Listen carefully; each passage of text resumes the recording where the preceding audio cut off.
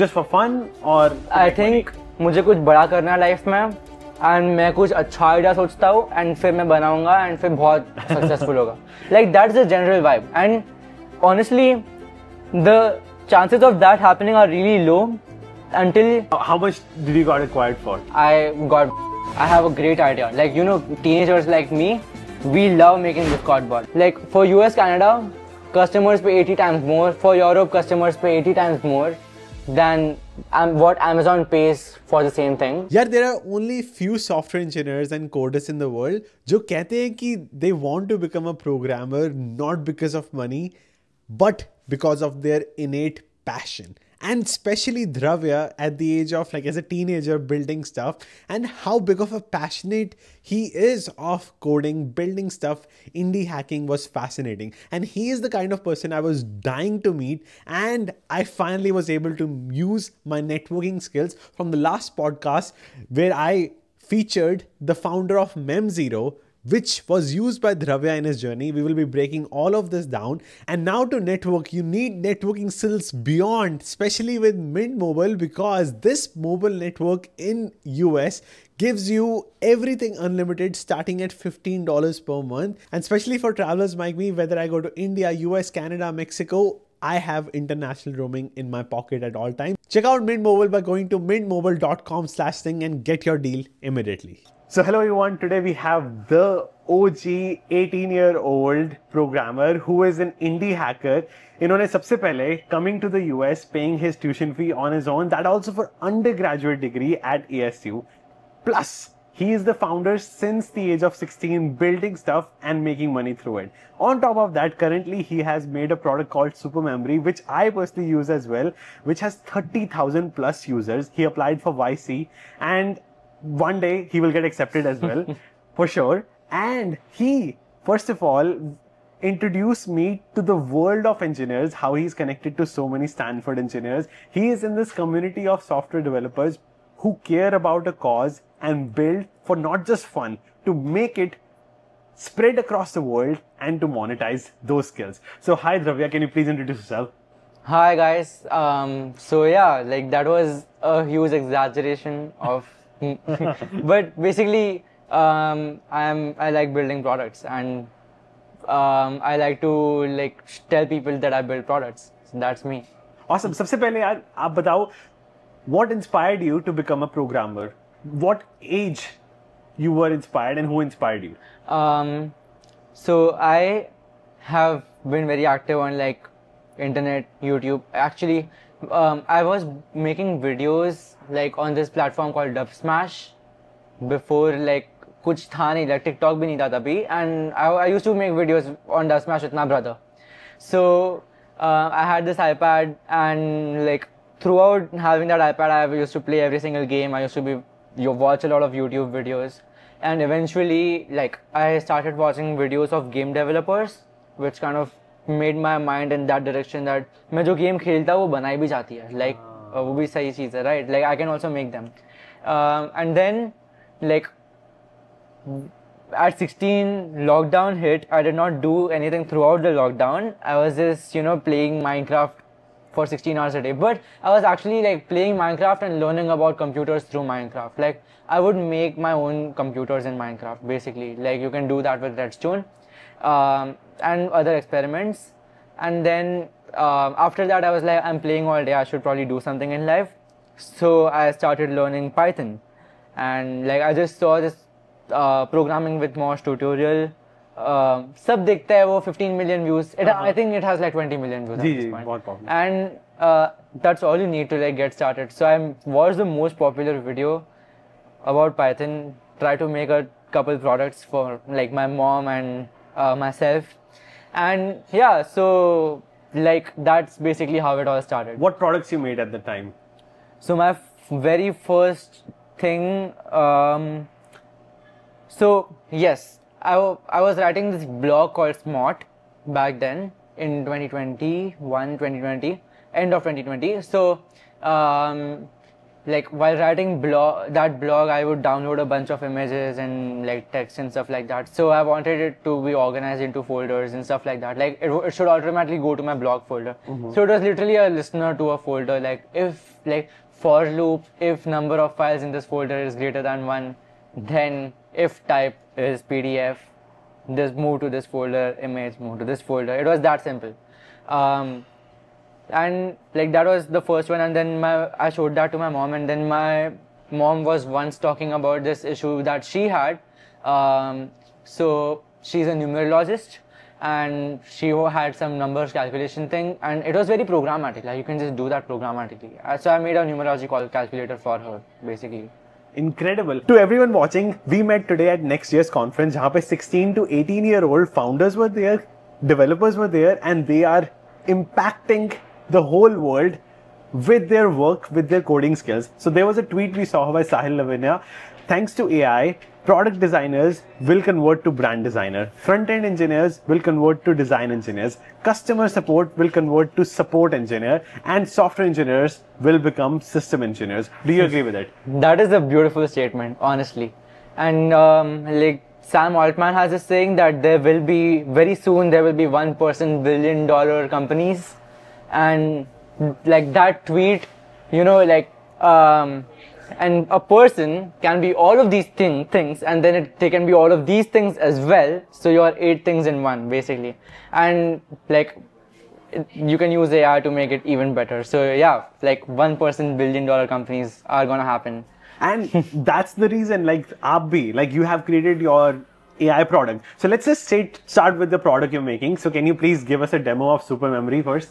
So basically Super Memory is this platform where, like just a little bit of an intro. It is a platform where you can import your tweets and bookmarks and notes from multiple different platforms, bring them to one single platform that helps you find them, talk to them, arrange them into spaces and categories, and also recommends you based on context. So yeah, so this is like the landing page for Super Memory. It's a very cool one. We got #1 product of the day when we launched on Product Hunt. We got 30,000 users and 8,000 active ones since a while now. It's not growing that much, but more about that soon. And yeah, so we also have an extension. It's completely open source. So yeah, I'll just move to the demo. Adding on, first of all, it has so much use case. Currently, many coders are learning on TikTok, Instagram Reels, YouTube, on Twitter, LinkedIn. There is also Pinterest sometimes people learn from. And there are numerous apps people are learning from. Yeah. And it is really difficult to manage those nodes. Yeah. Now, you can send everything, all the bookmarks at one place. AI categorizes it thanks to Super Memory. It has competitors too. जो लोग देख रहे हैं उनको बता दो, it has competitors too. But not a single competitor is free, and not a single competitor has that many features what Dhravya has added. Okay, let's get into the product. So, anyways, like, I'll show you like how to import bookmarks first. I guess that's the natural progression of things. You'll join Super Memory, sign in, you'll have to import them. So thankfully, like, I have made a bunch of importers. So this is the Twitter bookmark importer. You just click this button and it will get all your Twitter bookmarks, and it'll try to sync it whenever it can. The next time you add more, and then like your Super Memory page will look like this. And trust me, I have like a shit ton of bookmarks. Like, I have a lot of them. Like, I had to delete all of them for testing before, but I have over 2,000 bookmarks on Twitter. I mean, I'm building this for a reason. Right. And so I can go to like the homepage and I can be like, oh, look at that. How does Next.js abstract? So it gave me Next.js suggestions. From the bookmarks. Why so? And why are these suggestions so specific? Like, let's see. Let's see why. This is a very specific question. I'll try to, the internet is slow here, I guess. And it will go research, it will find out like all the tweets about it. And it will show me like the answer to that very specific question. Right.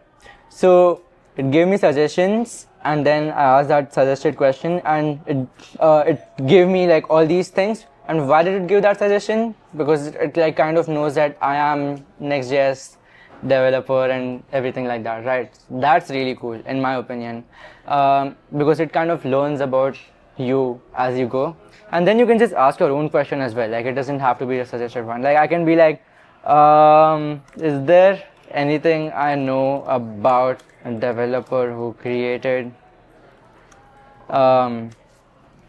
dumping ground or something? Like, it can be a very abstract question. And if I have, oh, look at that, like, If you have a bookmark, it'll show you. exactly, like, It that's shows cool. the entire context of that bookmark. Yeah, that's cool, right? So I have mentioned about one of my earlier products called dumb.place. And it kind of referenced that. So Insane. So, if I have to guess right now how it works, let me first guess and you can correct me. Yeah, okay? sure. So, I think it uses RAG yes. to convert the whole database into, vector database, and you can search through it. That's what I think. But at the same time, there is some memory layer using mem0, because I did a podcast with mem0. That's right. That remembers everything. Yes. So mem0 is important because जो भी आपने LLM को feed किया है, it can forget. It can forget Dhravya is 18 Yes. years old and all that. Now it remembers your age. It remembers everything thanks to that layer. So I personally think it is combination of these two technologies. That's true. And you might know that also from our GitHub, because it is also open source. And we do use mem0, but for a different reason. So the reason is to understand like your preferences. Like this guy likes these things, right? Like if I the user say the website Dhravya.dev, it will be like this user saw Dhravya on the internet and he looks at developers' websites. So kind of like that. So that's the memory layer. And the entire architecture, everything is actually open source right now. Oh. You can just look at it, like it's right there. This is it, right? Incredible. So it's not that complex. Some of it is not open source, the new stuff, but that's for obvious reasons. But anyone could build this as long as they can figure out how to keep it cheap. So that's the hard part. And you're so brutally honest that anyone can build this. Yes, of course. Okay, so now let's get to know about the technologies, because at the next year's conference, Dhravya has become the brand ambassador of Cloudflare. So in his podcast, last podcast with Shah, you mentioned that you pay $5 a month to Cloudflare, and they handle up to 2 million of requests for every single time someone wants to, let's say, ask about tweets in the bookmarks, about Notion bookmarks, or Google Chrome bookmarks, or even LinkedIn bookmarks. Everything they want, they can ask. So why Cloudflare is this cheap, and why you recommend everyone to use Cloudflare? My honest take about Cloudflare is that it's extremely hard to build good products in general, right? Like a lot of people do it on virtual private servers, a lot of people use Vercel, and a lot of people use other platforms. So the platform itself doesn't matter, how your product matters, right? Like your users matter.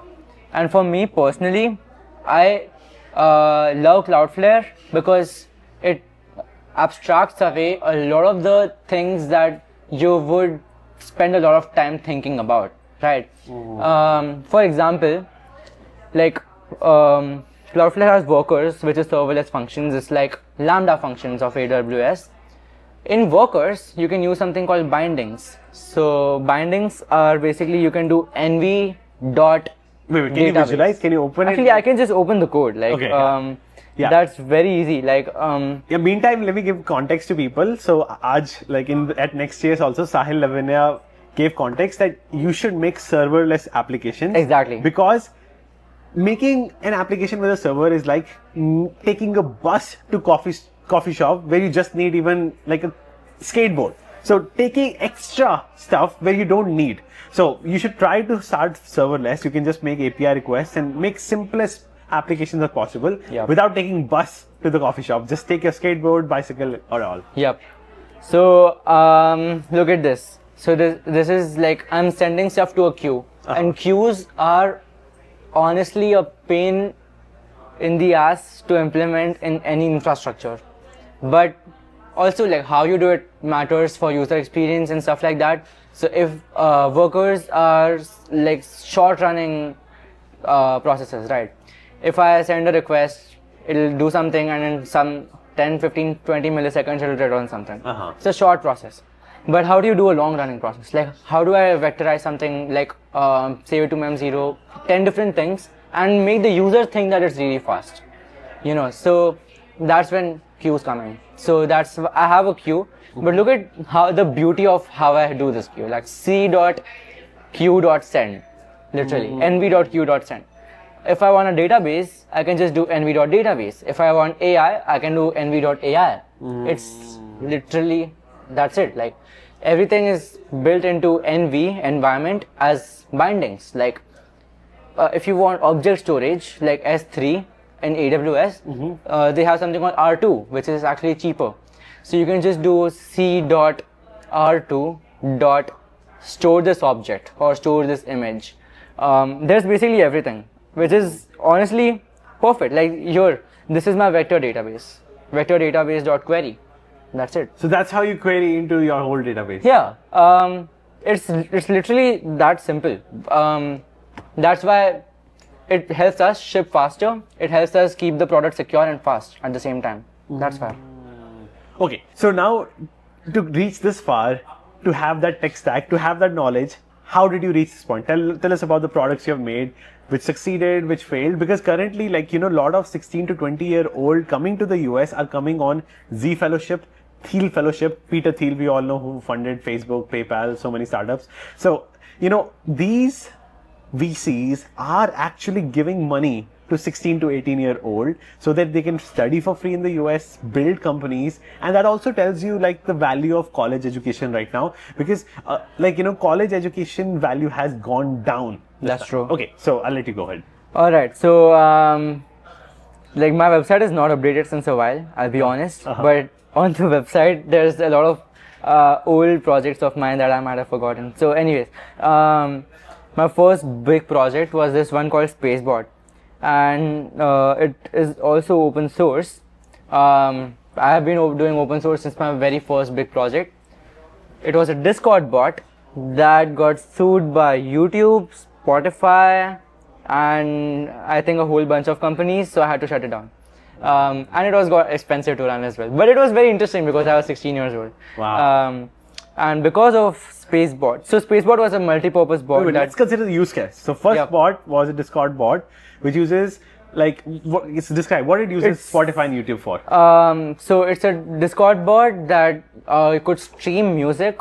So you and your friends can join a voice channel, and you can be like, hey, play this song, and then it will find the song wherever it can, and then it will stream it from Spotify or Discord for free without ads. Okay. Okay, let's get to know your intent. So what was the intention? Like, were you making projects for fun, or you had some cause in mind? Yes. So my intent was that I was actually running a lot of teenager Discord servers. Like, I was running this one called Teenagers But Normal. I was one of the lead moderators for r/teenagers. So, like, r/teenagers is like huge, right? Like, as a Discord server as well.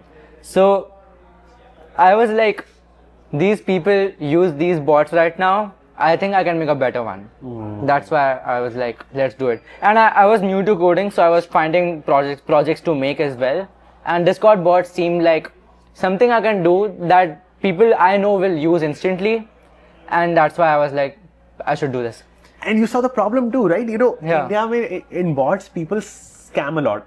You know, when things are free, so many WhatsApps, spams we see, you know, so many spam messages we see. And at that time, there was no automation for Discord spam detection.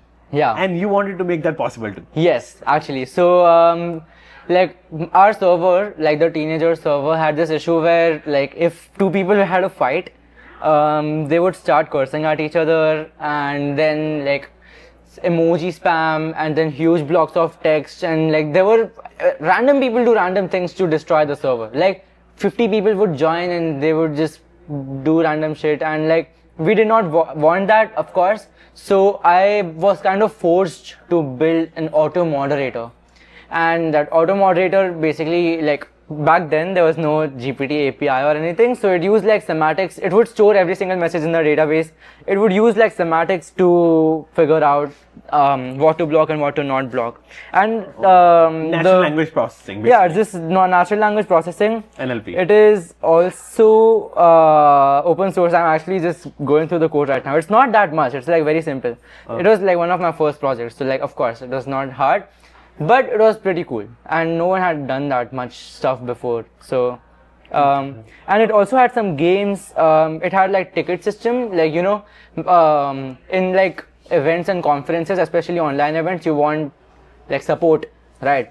So you can like, please get support, and a private channel will be created, and then only you and the organizers will be there in it. It like a lot of cool stuff was there in the bot, like. Yeah, I loved it. And to host the Discord bot, I also started this thing, a service. Like I reached out to a friend who already had a server, and I was like, hey, I have a great idea. Like, you know, teenagers like me, we love making Discord bots. And I had a small community of friends in the teenager server who also started making Discord bots, and they wanted to host it as well. And I was running it on my own laptop all night. Like I had to keep my laptop plugged in, and because it was like supposed to be only for one server, and I did not even have this concept of servers in mind and stuff like that. I reached out to this guy. He had like a VPS. I convinced him to put my bot on the VPS, and I convinced him, let's start a startup that like kind of helps everyone to host their bots. So VPS is virtual private server? Yes. A VPS is a virtual private server where you can put your code and run it. And then you can close your laptop. You can do whatever with your laptop. The code is no longer running on a laptop. It's running on the cloud, basically. Cloud VPS? Yes. Okay. So I wanted a cloud VPS service myself, but I did not like. I didn't want to pay for it, because like where would I get the money? How would I pay in dollars? A lot of questions like that. Luckily, my friend said yes, so we started this thing called Epic Host.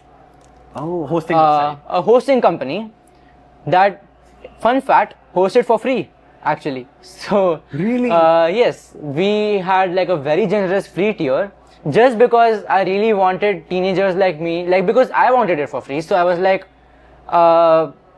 no one else, like people like me probably just want like a small server to put their Discord bots on. And it's also, I really think that Discord bots are a great way to learn and get into coding. And it is creating a real impact. Like I could see it in my own life. I was like blogging about everything, and I was blogging back then, so that's the reason that I made this. And look at this, like our entire support, our entire customer, even the sign up and getting the server part, everything was through a Discord bot that I made, basically. Like look at this. Wow. You literally would account sign up, check your DMs, like no login, nothing, and then buy, and then you just get your server. Wow. So just like a chatbot. Yeah. You created a chatbot before even ChatGPT was there. Yes, no, this one was just commands, honestly, and then we made like this thing, like an entire like browser experience where you can see the console logs, and then like IP address of the server and a lot of details about it. So you know, like I like to call it the Vercel for VPS. You know, like in reality, it was like Vercel for running like Python and any long-running session code. Instantly deploy, basically. Instant deploy through a Discord bot out of anything. Because all my customers were on Discord, why would I ask them to log in with Google? So yeah, to give some context, like, you know, for even big websites like Sahil's Gumroad website, you know, it has added $1 trillion to creator economy. That website Gumroad, it's like Graphy या फिर Rigi of India. So that website needs 15 MacBook Pros to run.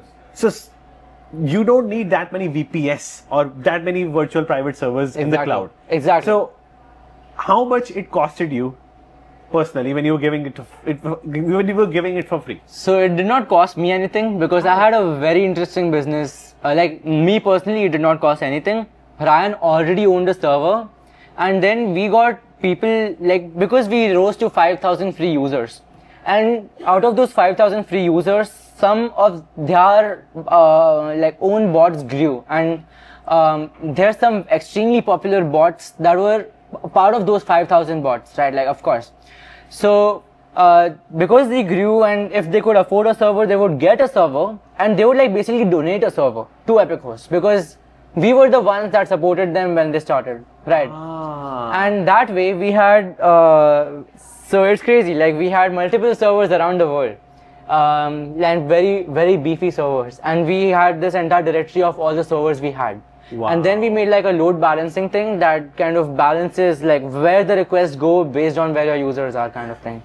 So that was a very fun experience. I never made any money through it. I think I made like $200, $400, something like that, and then some more money when it got acquired. We also started like a paid tier, and we started giving like larger portions of these servers to people on that paid tier. So that was like the story of Epic Host. And then yes, I had to sell it off because I had my 10th exams coming up, or yes, 10th exams coming up. Not 10th, some exam coming up, I don't remember. And like my co-founder had his GRE coming up, and everyone had some exam coming up. So everyone was like, hey, I cannot do this server anymore, I'll have to shut it down. And so we were like, all right, it's a good time. And we had some people who wanted to buy us because we were actually a very good name in this particular like spectrum of technology. Like we were probably the only ones who did like everything through Discord, honestly.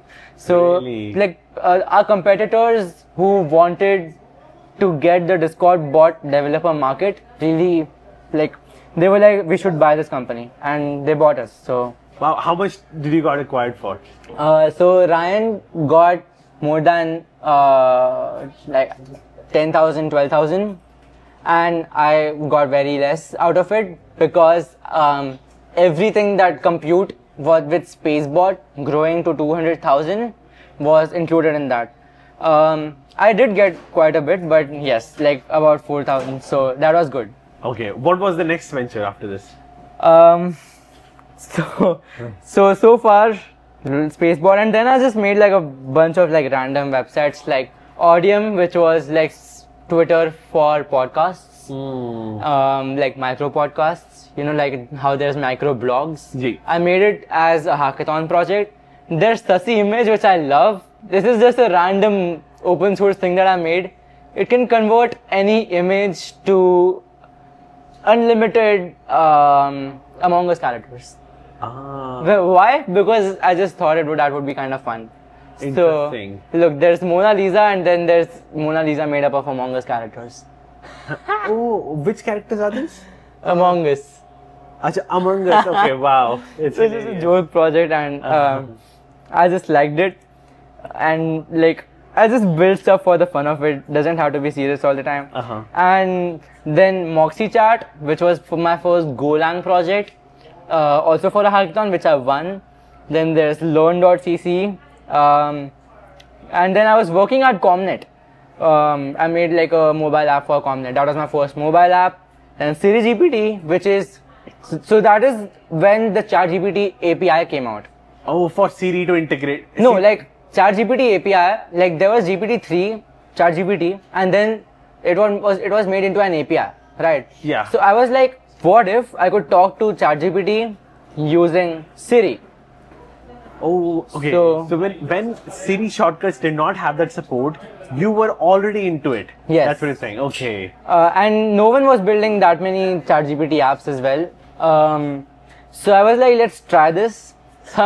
And this was my first paid product, like a true SaaS product, you know, like selling software in like not actual server space, but software. So first business to sell something. Yes. And so it had a really cool landing page, like really cool animation. Beautiful. I did a product hunt launch and got a lot of traction on product hunt. How much?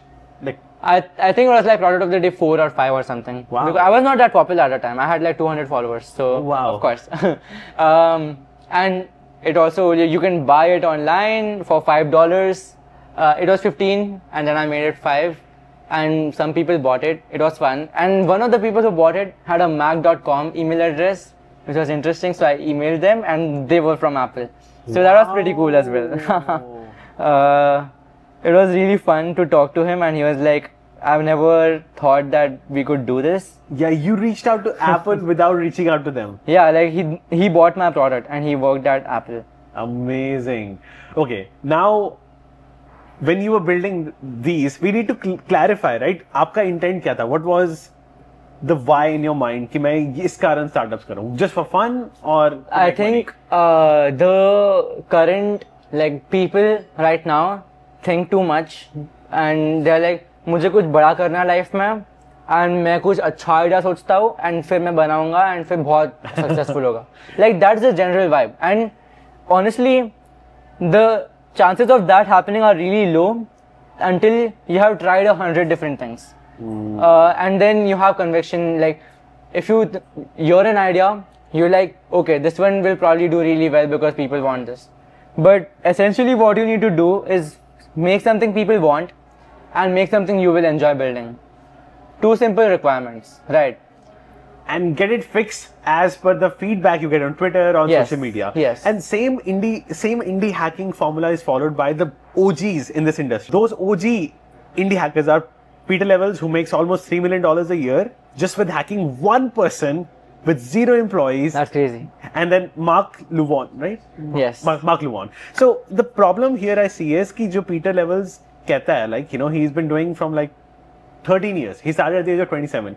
So they are the inspiration for all of us indie hackers. So, अब ये बताना, he tells that he believes PHP and vanilla JavaScript are enough to launch something and then make something shitty and less shittier, जो आपने बोला था, right? But do you think there is value of frameworks? As per Peter Levels, he says that कि यार frameworks पे ध्यान ही नहीं देना चाहिए. You should just ship something, make web app. It's easier to fix bugs. What is your opinion on that?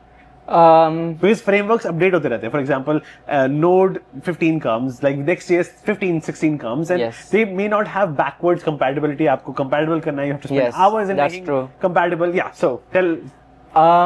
Okay, so he has a point, and his point is don't run after shiny new things.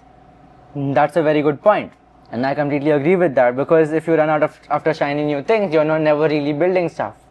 But like, the reason that Next.js updates and the very fact that Next.js has so many updates, it's a good thing, right? Like, if you're on Next 13, if you're on Next 12, you don't need to update to Next 15 or 16 that just released today.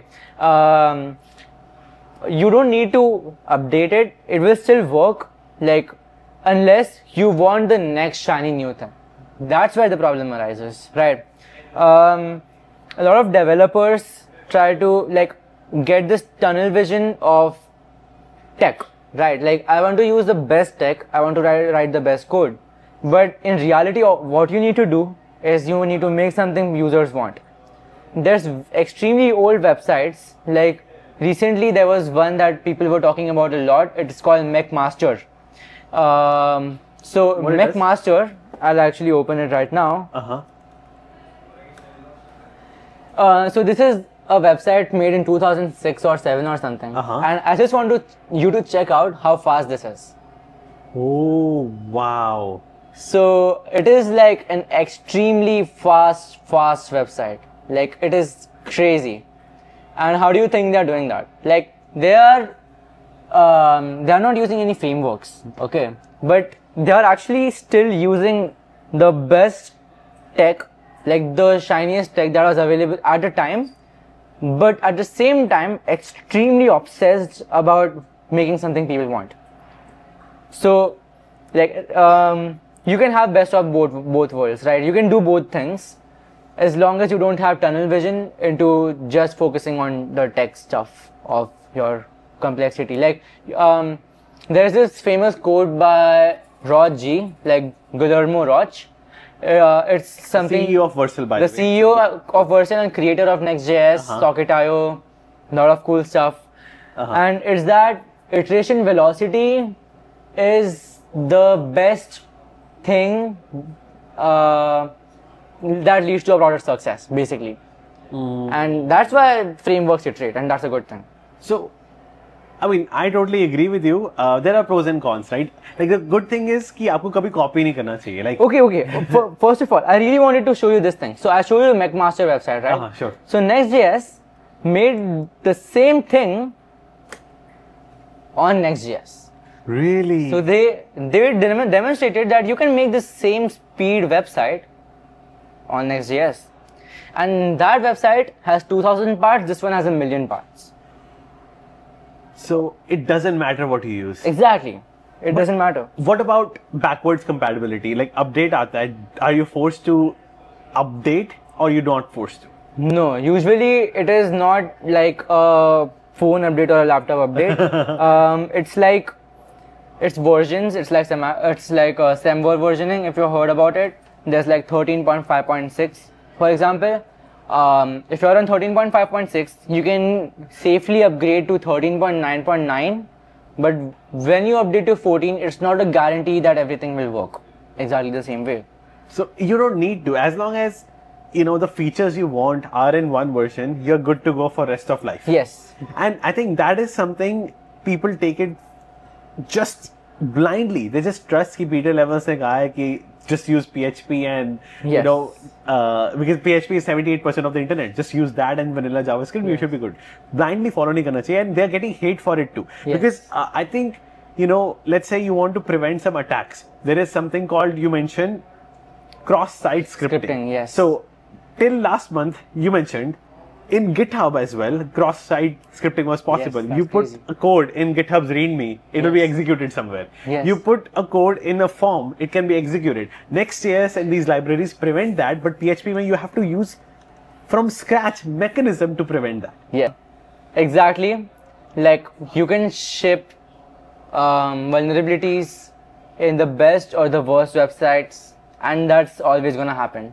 Like I personally think that Levels.io's products are multi-pagers.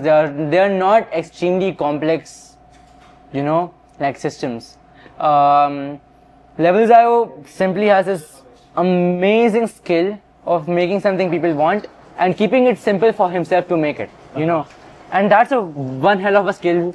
But usually apps are complex, like web apps are complex. For example, my own website, when I play a song, it will show up here. Like it will literally show up as now playing this, and this much of the song is done, literally.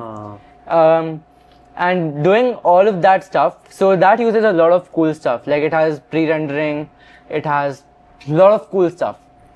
Doing that in PHP is possible, but it would require a lot of plumbing, and a lot of code that Next.js just gives you, So it's about use something that is easier for you to make. Exactly. Well, it could be PHP if you know well. It could be Next.js. Just make it and ship it fast. Exactly. Make something people want and do it fast. Exactly. So okay, now let's move on to the future of frameworks. So you covered a lot of it. Key versions update होते हैं. You don't need to constantly update them. So what advice you would give to someone who wants to start in web development, frameworks, and what is the right way to start right now?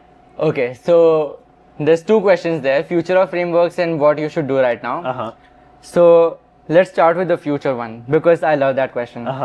I like to be on the bleeding edge of tech because that's like kind of how I am ahead of the game, Like I try to explore a lot of stuff. Like I've tried everything: Astro, Hono.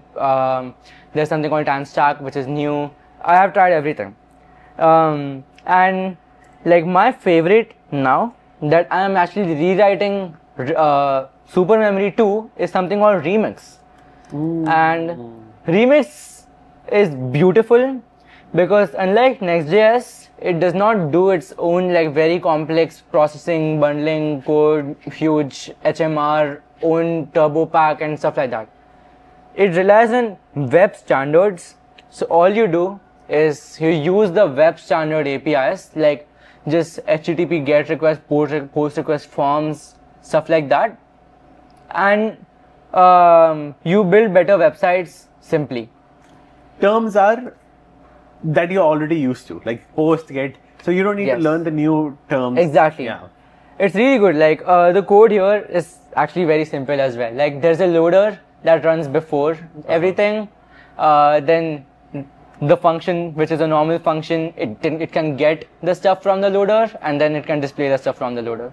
And then there is no there is no flashing of content that happens on normal React websites, because it's server rendered in a way, but not really server rendered. Only the data is from the server. And then action is what happens when you submit the form. Simple as that. So when you submit the form, it will do this. It will create a project. That's literally it. So it's really easy. In Next.js, all this would have one React server component with an action. Now then you will need to learn what a React server component is, and then Next.js actions are a whole different topic in itself. But you don't need to learn if you use Remix. Exactly. So I like sticking to web standards like that. And it's not like I hate Next.js. I've been using Next.js for years now, but Remix is doing a lot of things right, in my opinion. The problem with it is the community is extremely small. You will have to make your own stuff, but it's on web standard. It's fun. Like we at Supermemory built our own auth library on top, because no one had made an auth library. At the time, जो अभी आजकल Next.js पे we saw the zero auth, right? Auth zero. Auth zero. Yeah. Yes. That wasn't there.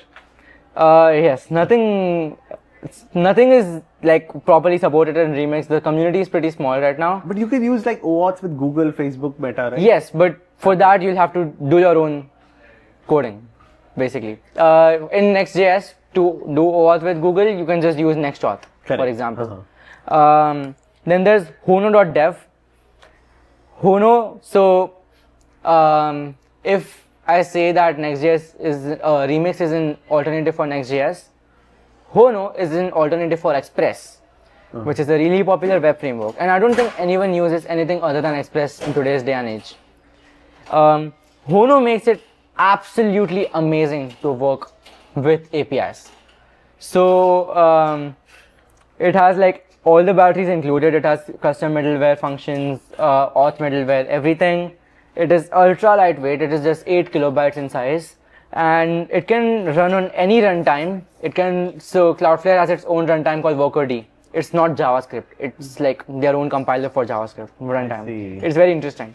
So it can run on Workerd. It can run on Node.js, Bun, AWS, anything, and it has a amazing developer experience. It's the developer experience for Hono is so unmatched that honestly everyone I know who has been using Express today is switching over to Hono.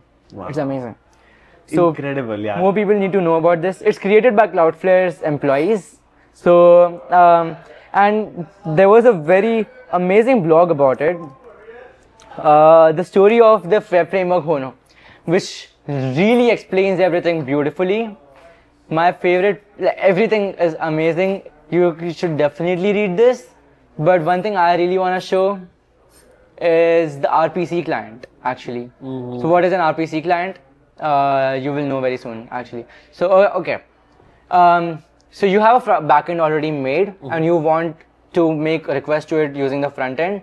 You can literally just do this. You can make a Hono, RPC client, which is a remote procedural call client, and then you can do client dot. So if I had an API that was /v1/post, you can do client dot, and TypeScript will tell you v1 because the developer experience is that deep. It literally tells your editor that these routes are available. What is v1? No, it's an API route. Okay, over API here. route. Okay. So posts and then /v1 is the base route, and then it's the location. It's the location. Okay, got it. Okay. So it will validate that you're always making the right request. So it validates the URL. It is crazy. Yes, so it's amazing. So anything not just the URL, the payload as well. It knows that the JSON is supposed to contain ID and title. Incredible. So it's that good. So anything that makes developers' life easy, you should use it. Yeah, I think that is the future. It has full type safety. Yeah, that is the future you're trying to prove us. Incredible. Okay, so future of frameworks is use anything that makes your life easier and it will speed up the process. Now, what people should do with the resources right now? Honestly, and all, people should use Next.js. People should use Next.js. Wait, it's contradictory, right? You just talked about using Remix. Yes, but the thing is, for beginners, Remix can be overwhelming because not everyone knows web standards. And it takes a while to get your head around web standards. So, use Next.js. There's a huge community. They have been making the blog amazing. Their documentation is amazing. Their tutorials are amazing. Use Next.js. It's like saying learn coding and then use like ChatGPT, Cursor AI, like use Yes. AI tools later, first learn coding. And- it's like saying that. And so all these AI tools like V0, the Shartsian UI library, the AI SDK, everything will work with Remix and Next.js both, but they are more by default they are better supported in Next.js. So that's also one of the reasons. Awesome. So can you share like you pay $5 a month coming back to Cloudflare, right? You for entire super memory. If you were not using Cloudflare, what would have been the challenges? What would have been the cost of running super memory with millions, 2 million, up to 2 million queries happening on it? Yes. So last month, Lee Robinson and Guillermo Roch invited me to the Vercel office, and we had an amazing conversation about super memory, my other products, everything. And they were like, you should try using Vercel. I don't think it'll be that expensive. If it's expensive, we will give it to you for free. So I went home and I was like, let's just calculate how much it would cost. So I'm doing 25 billion database read-write or queries basically. In a year or month? In a month, in a billing cycle, 21 days. Wow. So that is a lot, of course. So that also includes network requests, and that does not include. So on top of that, there's network requests, there's execution time, there's wall time, CPU wall time. I calculated everything, and my team, which is 6 people, so Vercel costs for team seats as well. So that in itself would be $120 a month. In total, it would be more than $400 a month for me on Vercel, which is like a managed cloud. But what about like the non-managed clouds, AWS and stuff? AWS charges for egress fees. Egress is bandwidth in and out. So even just in the bandwidth costs, it's just much more than 15, 20, 25, something like that. So Cloudflare, fun fact about it is that it never charges anything for bandwidth. Why? Why Cloudflare is so cheap?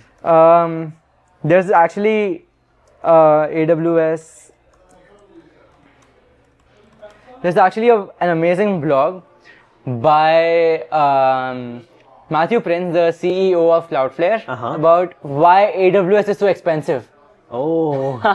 It's crazy because it charges almost 400 times markup. Like there's an entire like research. 80 times markup. Like for US, Canada, customers pay 80 times more. For Europe, customers pay 80 times more than what Amazon pays for the same thing. In South America, like it goes all the way down to 3.5 times more in like South Korea, where AWS is the cheapest. But then you're paying 3.5 times more than what AWS is paying to their providers, like, or to run it basically, which is still a lot, right? Like huge profit margin for them. They have magnitudes of profit margins, and they can just do that because they've been owning the entire internet since a while now. True. So they can just keep increasing their pricing. They can take crazy markup. So that's with the hyperscalers. So AWS, Google Cloud, those are called the hyperscalers.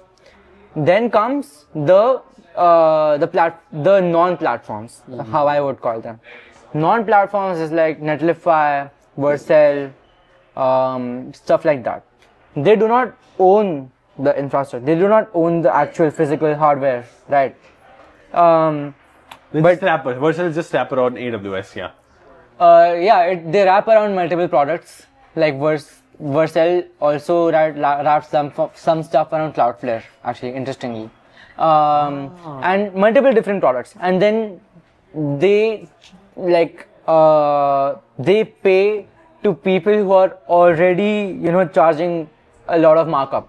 So they will charge us extra markup on that. Insane. So like, compute is not that expensive. It's just that the compute business is really like, there's money flowing everywhere. I see. That's why Discord was paying $1 billion to Cloudflare. That's crazy. Yeah. Like, they pay a shit ton of money To Cloudflare. So what optimization Cloudflare has done? It's not the optimization, just like they're just making it cheaper. There are also optimizations, like instead of like the container stuff that everyone else does. Workloads you mentioned. No, yes, that's a new product. That's another topic. But basically, usually what people do is like people run containers. Like DigitalOcean provides for containers and stuff like that. So there's servers, which are like all this entire big thing. Then there's containers, which breaks the server down into small pieces. And then there's isolates. So Cloudflare, like the entire workers architecture, everything is built on top of isolates. And isolate is an extremely small version of code required to run a particular thing. Smallest part of operating system. You could call it that. Process, yeah. To make isolates work, there's a ton of engineering required. Like, in fact, I was just talking about this. Like, they literally had to make their own like JavaScript runtime, their own everything, because like runtime as in like legit runtime, the thing that runs code, they had to make their own thing. Wow. That's completely compatible one-to-one with Node.js. So they had to do all these things to make these optimizations, and they have done it. So that's good. Insane. So that is the level of optimizations plus cost reduction it takes for them to just charge you $5 a month for giving that many servers. That's the reality. Okay, so that's why people are considering Dhravya as the brand ambassador of Cloudflare. That's the reason he mentioned. I'm not really a brand ambassador of Cloudflare yet, but I am definitely a brand ambassador of don't get scammed. Like, it's simple. Like, don't get scammed. It's not that anyone is scamming you, it's just that you always have better options. Incredible. Okay, so this was your journey of creating Super Memory AI, but how you created Super Memory AI, we already saw the code, but why you created Super Memory AI? Okay, interesting story. So as I mentioned, I have been like on the internet since a while, and on my iPad I had the Pinterest app downloaded, and on the Pinterest app I had saved an amazing collection of pins. Amazing collection. And I still remember, like, I was an extremely curious guy. I had saved some random fun facts about random things, some health, like how to improve health, how much water to drink, all sorts of very weird stuff. Like, there was this entire huge cheat sheet for learning the Korean language. There was very random stuff. But like, over the last 5-6 years, I never saw it, like I never referenced back to it ever. And 7 years later, when I actually went back to Pinterest to be like, okay, let's scroll through everything, Pinterest deleted all my stuff. So I was like pissed, like I made this amazing collection of like pins, and I would use Pinterest as a bookmarking class. So I would take like things from outside Pinterest and put it in Pinterest, and they just deleted everything. And that's also the reason Super Memory is open source. Like, if I was like a user of like Super Memory 6 years ago, I would save everything to Super Memory and own the data at the very least. Like, that's kind of what I want. I want to own the data. I want some service that's not only reliable but also helps me make sense of everything that I've saved. And I'm a person who tries to keep like social contacts of everyone, and I'm not that social person. Suitcase, sorry. Yes. Okay, you go ahead. Yeah.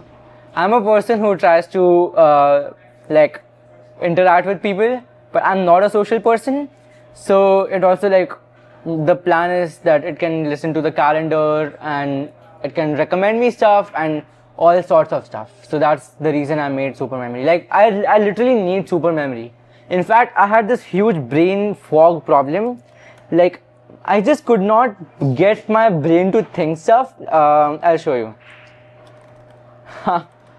It's the idea of second brain. Like there's also a book called Second Brain. Like, you know, when you write things down, take notes about it and save it somewhere, you live in an abundance mindset. मैं बताता हूँ, like I am a creator, right? You know, when I have like notes of, even like we attended the conference, I made notes on my Notion. Now I give it to Super Memory and like it has the brain which can help me create ideas, create videos of all those learnings together. That's right.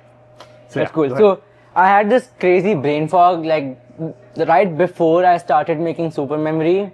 Like I don't know why, but I could not remember stuff, and I had this legit problem of like I don't know why it was, like probably because I was coding all day, I don't know. But then like people recommended me all sorts of stuff, right? Like all sorts of stuff, a lot of stuff. And then I was like, how do I even make sense of these recommendations? With like, so I made Super Memory, and I made Super Memory take Twitter threads, and so it could take that entire thread of all the responses, everything, and then I can ask it like, what have people said? Like, give me in 5 points. So that's what I did, and now I don't have brain fog, I think, so which is good. But you are dependent on the APIs. Like, can I ask you, like, let's say at the time when you were building it, Mem0 did not exist, but when Mem0 came, your journey became easier. Right? Am I right or not? So I'm using Mem0 as like an additional layer. I don't really need it, but it makes my product better. I see. Like if the Mem0 APIs fail, nothing will happen. I'll be fine, which is interesting. Oh. So I have like a lot of a lot of places where even if it completely stops working, it will like either restart or do something, or literally just keep bugging us like in 5 a.m. at the night, and I fixed it on the spot. So how with Mem0, like you will need a database to store the memory, right? If yes. you don't have Mem0. So all the memories are stored in something called a vector database. That's our own.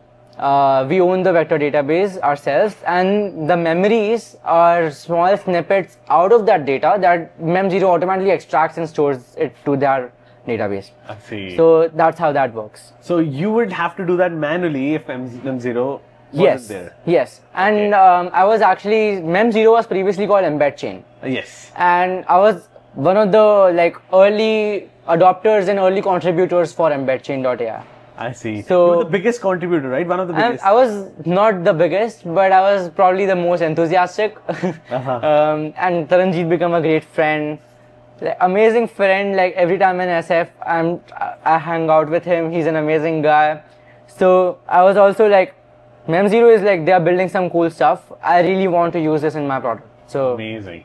Okay, now let's get. I think you think हमने indie hacking सारी complete कर ली. Yes, yes, yes. Okay, now let's get into paying tuition fees in the US. There are so many ways. Like there is Z fellowship, there is Thiel fellowship. There could be more. Can you share the ways young people are getting into it and the future of college degree? So there are two parts.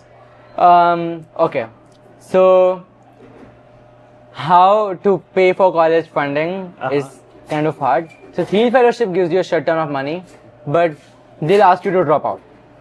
That's the entire deal, you know. Take a shit ton of money, drop out, build your own thing.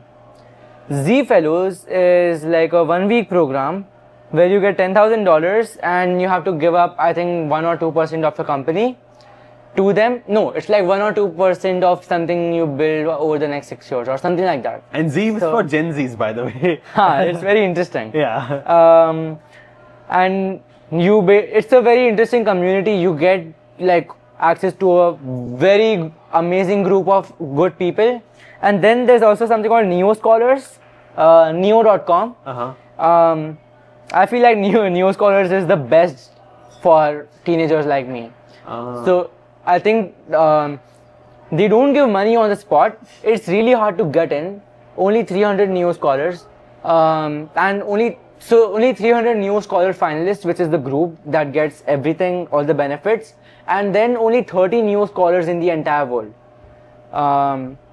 And those 30 people are obviously extremely good. They are the best CS students of United States. We actually met one of them right now, which is crazy. So everyone is from Stanford, Harvard, and he's the only guy from University of Virginia. And New Scholars has this thing like where you can get internships at startups and really have high-paying internships. And I think internships are a great thing. And you pay your tuition fee, and they get some percentage of your startup. Yes. So no, they don't get anything from the startup. New Scholars does not take anything. Okay. Nothing. It just gives you an environment to build. It gives you access to amazing people. It gives you access to join any startup you want, including OpenAI and WAP and any huge company. They have this internal job portal for startups, and only you can apply to those jobs, and only you can get into those jobs. Incredible. And over 300 people and about 50 to 80 companies to get in. Everyone can get an internship, basically. So Neo is absolutely amazing, I think. They also give grants out and stuff like that. So I myself, internships, selling like a past product, and of course like all the grants I've got so far, that's been a really good thing. Like yesterday I got another one from Vercel, so that was fun, and that's it. So that's kind of enough to like pay for your tuition. Any fellowship you got into? I am into Neo, like that's a fellowship. Okay. And I'm it's actually an amazing one. In college, I'm in this entrepreneurship fellowship, which is also good. At ASU, like ASU has this entire innovation and entrepreneurship thing. It's called ENI, Entrepreneurship Plus Innovation. So I'm an ENI fellow. And that reduces your tuition fee from like $40,000 per year to? So funny thing about ASU, yes. So mine is like 10,000 right now. So 40 to 10, they made it. Yeah, but like everyone gets it down to 15. Okay. Every good student at least gets it down to 15 in a semester.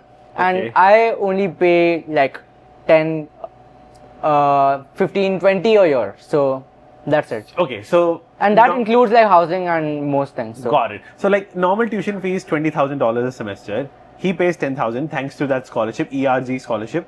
And after that, this amount he's able to pay because of the Neo fellowship he got into. Yes. The and internships. Internships. Yes. So, I mean, of course, fellowship is some amount, but internships and everything combined, yes, you have been able to...